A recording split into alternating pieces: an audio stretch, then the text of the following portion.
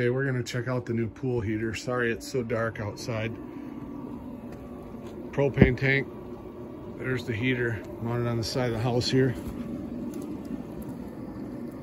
So I just put 2 screws. I know I got a little piece of tin foil. It's a tin foil hat. It's running at 101 degrees. The pool is 60, but I have it on eco mode right now. If I turn it to full, it'll go to 128 degrees. I just think that's too much of a temperature rise. The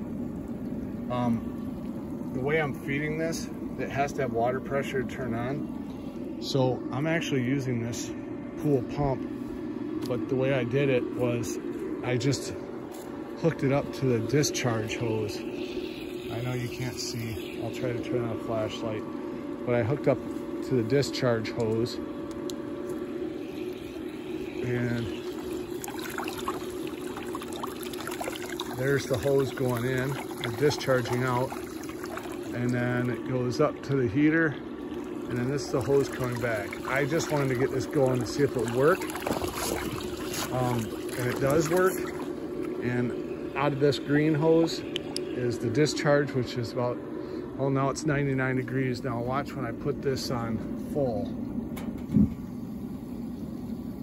Hopefully you can hear that change. Up here, the reason I did this tin foil, it was getting too hot back here.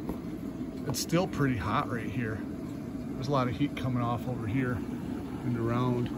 So if you look, this is not really connected to anything. It's just kind of venting out that top. So it's coming out these sides and up here. So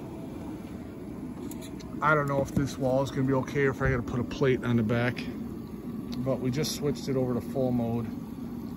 And the highest it's gone for me is 128 degrees. Right now it's running at 124. But I've got everything turned up to max, and I'll see how long this propane lasts. I think it's gonna last about maybe 3 hours at the most. And my pool is 60 degrees, so we'll see what it gets up to. Let me grab the thermometer.